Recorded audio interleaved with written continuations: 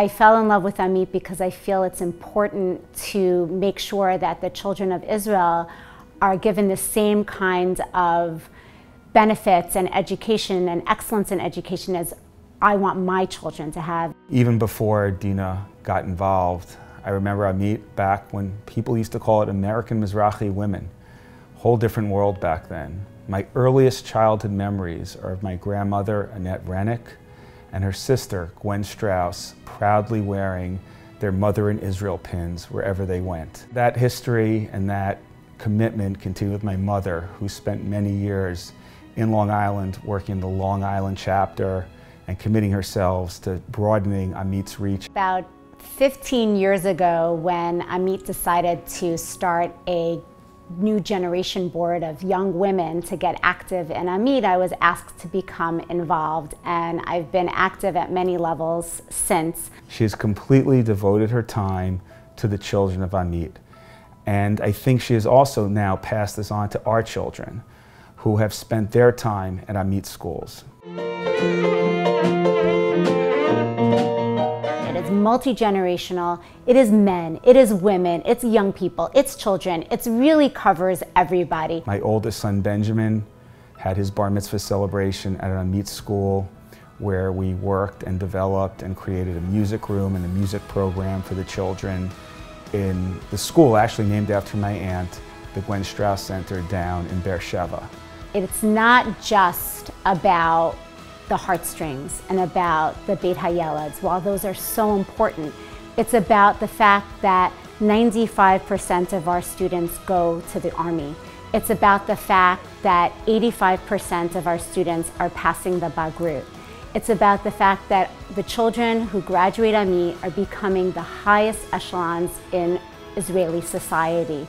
They are the winners of mathematic competitions, robotic competitions. They are really given every opportunity that my children are being given, and that's one of the things that I love about AMIT. Her work at AMIT benefits children who suffer economically as well as educationally. The only way for an organization to continue to be successful and to have continuity is if young people are involved. What's most important about having young people, like I would say I was, is that it's a pipeline. One day you'll be sitting at that Mother in Israel luncheon with your grandchildren saying, wow, I really passed on a legacy to my children about this amazing organization that means so much to me. AMIT really brings together my wife's greatest advocations, commitments, and beliefs in the world.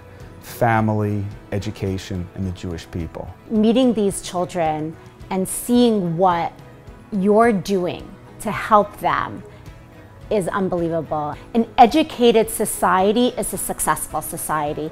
Because of our mom and not so much our dad, we've really been involved in AMIT our entire lives, from Israel trips to my bar mitzvah project to family fun days to soul cycle classes and really everything in between. AMIT's always been a part of our lives. If AMIT is so great, why don't we just all move to Israel and go to AMIT schools? It's funny, they guys being Arab. Not that old yet. Mazel tov, Mom and Dad. We love you. We want to thank everybody for coming out tonight and supporting AMIT and supporting us and this amazing cause, and a special thank you to our mothers who are here tonight supporting us, and a little shout out to Benjamin, who's in Israel studying for the year. We miss you. And we just hope everyone enjoys the rest of the evening, and remember, there's nothing that children would want more than if you have a good time and a couple of drinks tonight. L'chaim.